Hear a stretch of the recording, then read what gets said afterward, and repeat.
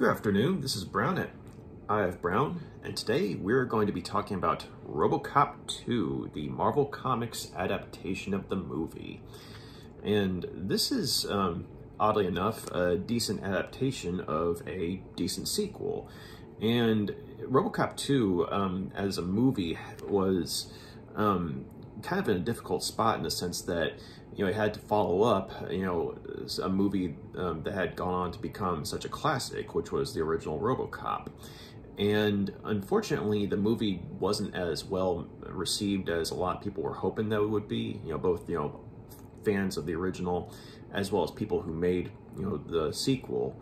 But it's gone on to be reevaluated over the years as not necessarily a good movie, but at the same time as a decent enough sequel on its own merits. And I have to, you know, say that I'm kind of in agreement on that assessment because, you know, the movie, I mean, I didn't like it the first time I watched it, but, you know, fast forward, you know, sometime later, I got the chance to rewatch it on Blu-ray, and it actually wasn't bad. I mean, it wasn't good, but I had a, you know, fun time watching it. Like, I wouldn't say it's a classic like the original movie is, but, you know, for, say, like a Friday night or something like that, you know, it was a decent time. And I gotta say that the adaptation of the movie that Marvel put out in 1990, same year as the sequel came out, it's a case of a decent adaptation of a decent sequel. And, you know, I gotta say, I love the cover art here. The painted art by John Romita Jr., who I honestly didn't know was as good of a painter as he was a penciler. You know, that name might sound familiar to some audiences because he did a ton of work on Spider-Man as well as The Punisher, you know, back in the day. He also did a pretty good run along with Bruce Jones on The Incredible Hulk, which, you know, if you get a chance, you know, check out that run if you can. Excuse me. So anyway, though, that's, you know, the painted art right there, the cover art. Now, the adaptation itself, it was written by a guy named Alan Grant, who's actually a pretty good writer. You know, I remember him mainly for being the writer on the series Batman, Shadow of the Bat, but he also was the initial writer of the RoboCop ongoing series that Marvel Comics put out back in the early 90s.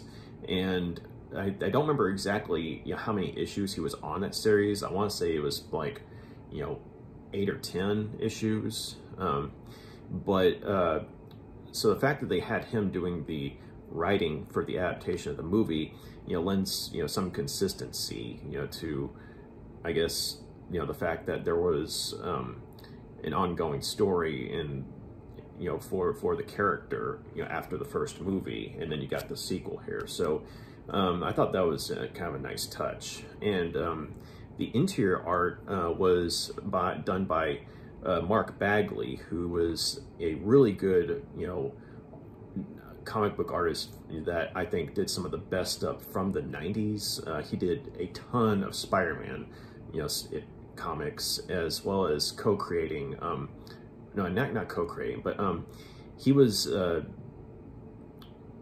know, one of the original artists for the 90s comic book series called The New Warriors. And if you get a chance to check that out, do so. It's definitely one of the, you know, best things to have come out of, you know, Marvel Comics from the 90s. And the inks were done by Tony Dezuniga, or Dezuniga, I think is how you say his name, but he was the same guy that did the inks on the adaptation of the first movie, so some consistency there as well. And the colors, the reason I mentioned the color art artists is because that's going to come into play in a bit here. But the color art was by Steve Buccellato and Suzanne Dellorto, I think is how I say her name. So anyway, yeah, the adaptation, it was based on the screenplay by Frank Miller and Waylon Green. You know, but since this is a Marvel Comics adaptation, they kind of had to tone down some of the more extreme elements, but they nonetheless do a pretty good job of staying faithful to the movie they're adapting, and it tells, you know, the same story as the movie, and there's just enough, you know, differences to where, you know, it's not just a retreat of the movie. Like, there are some things that, you know, were done differently in the comic than were done in the movie, but, you know, at the same time, you know, it's intriguing to look at, you know, because one of the problems that I had with the adaptation of the first movie that Marvel, you know, put out was that the artwork tended to be inconsistent, you know, because there were two different pencilers, and so you'd have the artwork going from, you know, gritty and somewhat, you know, realistic looking to, you know, switching over to the other artist, which would be kind of a cartoonish style. And so the two styles, it was kind of jarring when it switched from one artist, you know, to another, because it just didn't really, you know, have, you know, I guess a smooth transition, you know. But in this case, though, you have one penciler, you know, in charge of things, and as a result, you know, you have a lot more consistency. The artwork stays the same, and, you know, it also, you know, happens to, you know, be, you know, very well done. You know, the people actually look like people. I mean, I guess I will say that the one downside is that, you know, every artist seems to have this issue, I think, but, you know, because they have a certain style, a lot of their people tend to look the same. But, you know, in Mark Bagley's favor, you know, they actually look like realistic people, you know, like things are in proportion, stuff like that. But I think that as far as the art goes, it's, you know, it's pretty good. It's nothing great, but I will say that I think part of that problem is because the colorists on this book, I'm not sure what else they've done as far as, you know, other comic book work, but one of the problems is that while the artwork itself is well done here, you know, as far as penciling and inking goes, it's merely decent. Like, it's adequate. It gets the job done. You can tell what's going on, and so it's good in that respect, but it doesn't really stand out. Like, there's nothing that, you know, that makes you go, whoa, or you know, or things like, or anything like that, really. I mean, say, like, you compare the artwork that's on the cover, which is, you know, wow, and then you look at the inside, and I mean, it's okay, it's decent. I mean, it's not terrible. I mean, people actually look like people. You know, the action has a little bit of oomph to it, but even though it's kind of toned down from, you know, what the movie was, but at the same time, it looks flat, and I think a big part of that is because of the colorists. You know, it just, you know, if you, on the inside of the book, it's very drab, very, you know, monotone looking, and so I just couldn't help but think back to the movie of RoboCop 2, and you know, as you know, flawed as the movie was, it was cool to look at, and a lot of that was because of, I guess, you know, the lighting and photography, and that was one of the things that, you know, helped a lot, you know, in that movie, at least, you know, because I remember watching the documentary on it, and, you know, the guy who was in charge of photography, he even talked about, you know, shooting RoboCop, wasn't filming RoboCop in such a way to where it's like, you know, he was, you know, having the camera on, say, a new car or something like that, to where RoboCop would stand out more in his surroundings. And so in the movie, you know, you actually saw that the fruits of that effort, you know, being brought forth. But in the comic, though, there's really none of that. I mean, like I said, it's not bad art. You can tell what's going on, and it's decent enough, but it looks flat. And so I just think that if they'd had some color artists who, you know, were, I guess, a bit more vibrant in their work, or maybe, you know, color artists that were good at, say, you know, enhancing, the intensity or emotion of whatever's going on in the scene, I think that would have, made things stand out a lot more. But as it is, I mean, it's a serviceable job, but nothing to write home about. As far as the writing, Alan Grant, to me, he's usually a good writer, and in this case, he does a pretty good job. I mean, it's nothing, kind of like, I guess you could say the movie itself. I mean, it's decent, but I mean, like, he does a decent job of adapting a decent sequel, but and he does a pretty good job of, staying faithful to the movie he's adapting. But I did like how there were a couple of tweaks he put in, that, in my opinion, I mean, I'm not going to say it made it good, but in some instances, there were a couple of bits that were better done in the comic book than in the movie. And just to give you an example, one of the problems I have with the movie is that there's so much happening, like things are unfolding at such a fast pace that you would get these, glimpses of all these, fascinating stories that the movie was trying to tell. And, what you got, I mean, was pretty good, but, nothing was, really allowed to settle and, simmer, and, the audience wasn't really allowed to, breathe and take things in. And so, I mean, you got, a well-done scene like in the movie wherein, because RoboCop had kept on, looking in on, his former wife and son, OCP, was chewing, some people from OCP, the corporation that was running everything, they're chewing him out, saying that he's distressing, his former wife, and he's not a man, he's a machine. And basically, you get that moment where,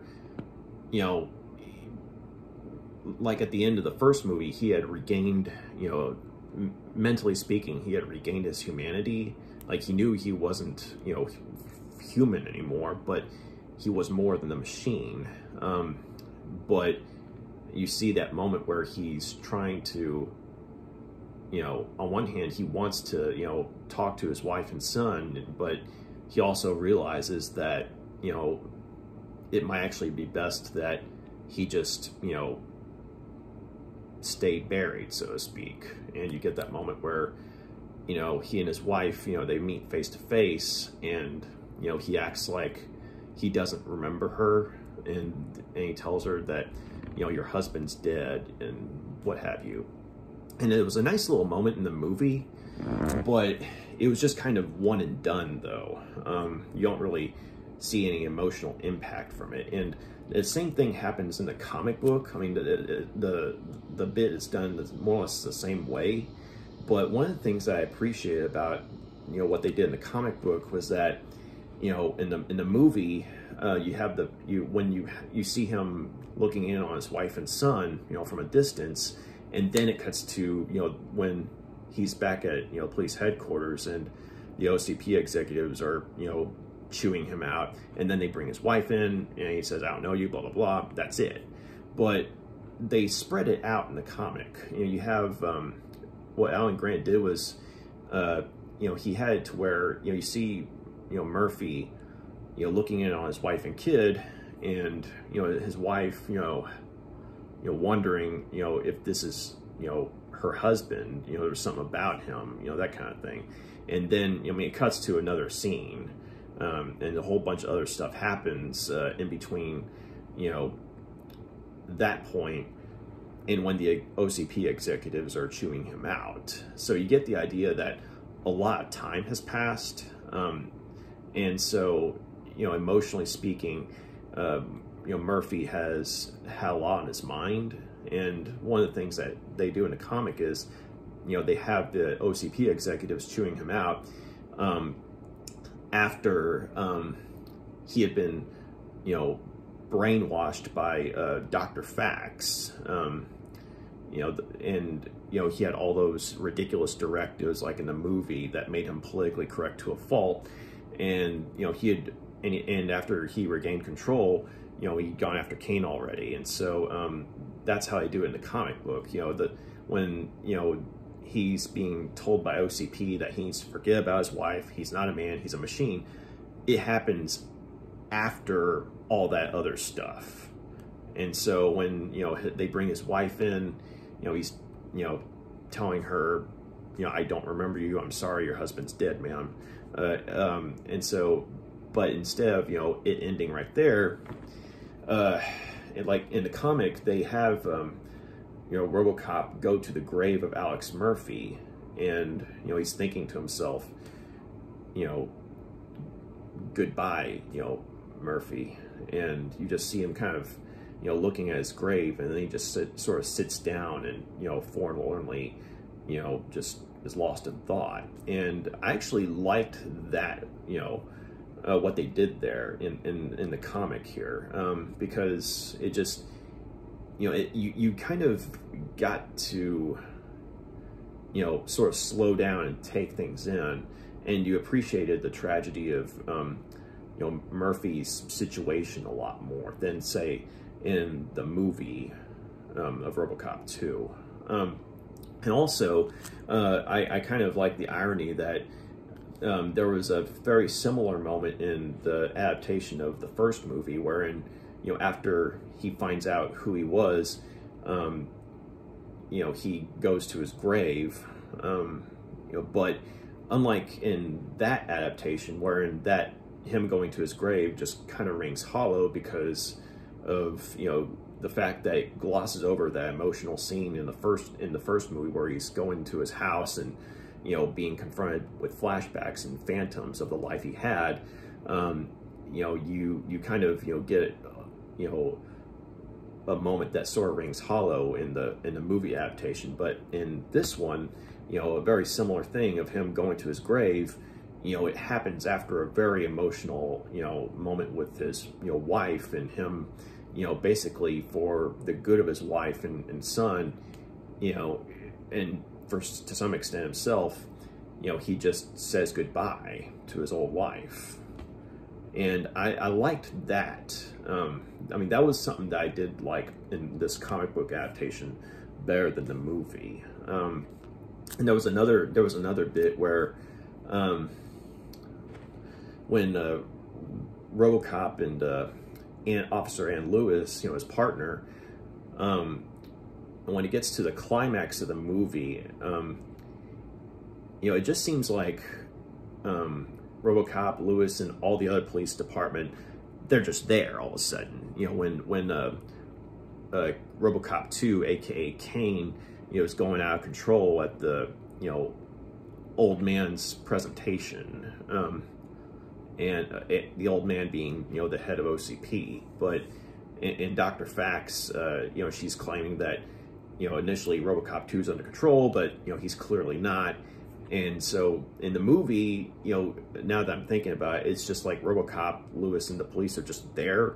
Like they suddenly knew exactly where, who was going to be there. Never mind the fact that,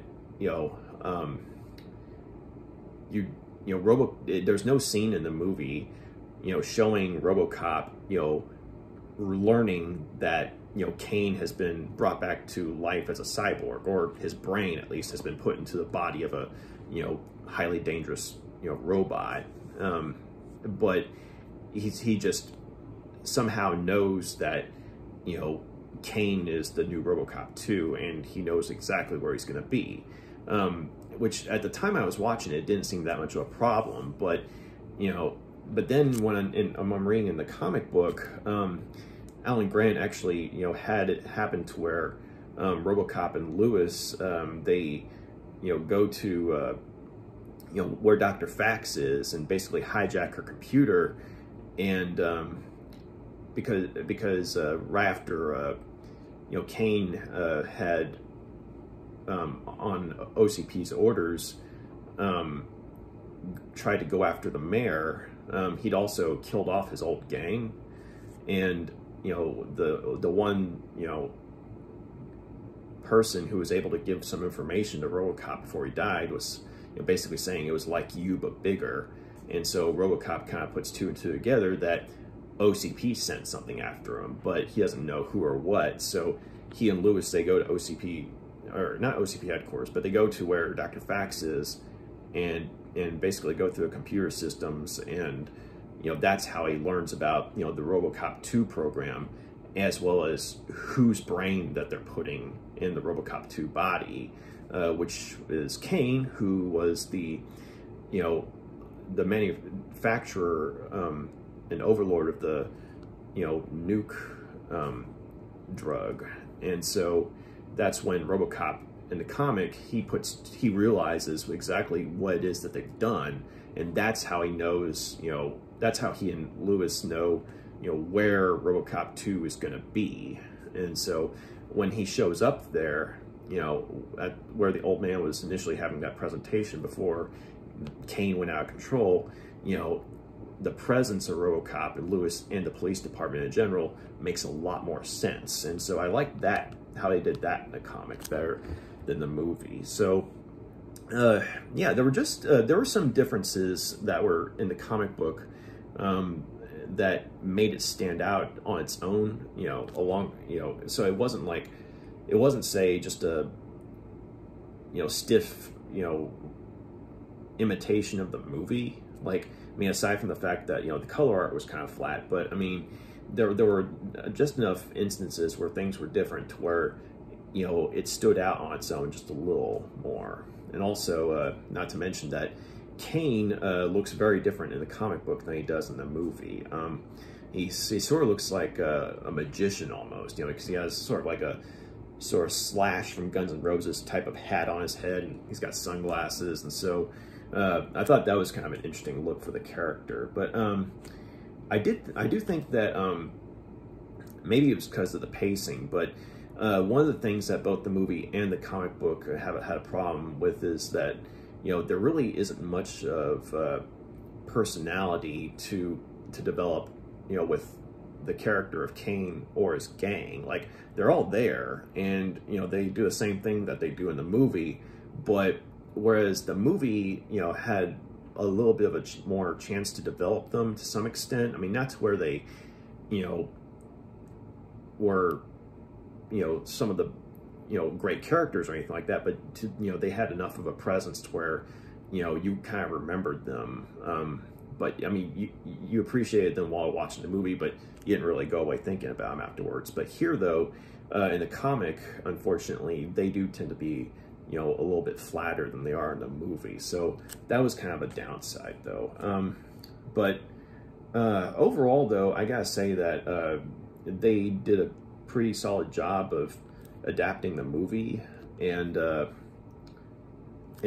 also much like in the movie, you know, the highlight was, you know, RoboCop going up against RoboCop 2 here, and, you know, in the movie, you know, it was a really awesome fight scene, and they do a pretty good job of, you know, doing a sort of a comic book version of it, and unlike, say, in the adaptation of the first movie, wherein when RoboCop and Ed 209 are fighting each other, it just, you know, it's done in a page or two, and that's it.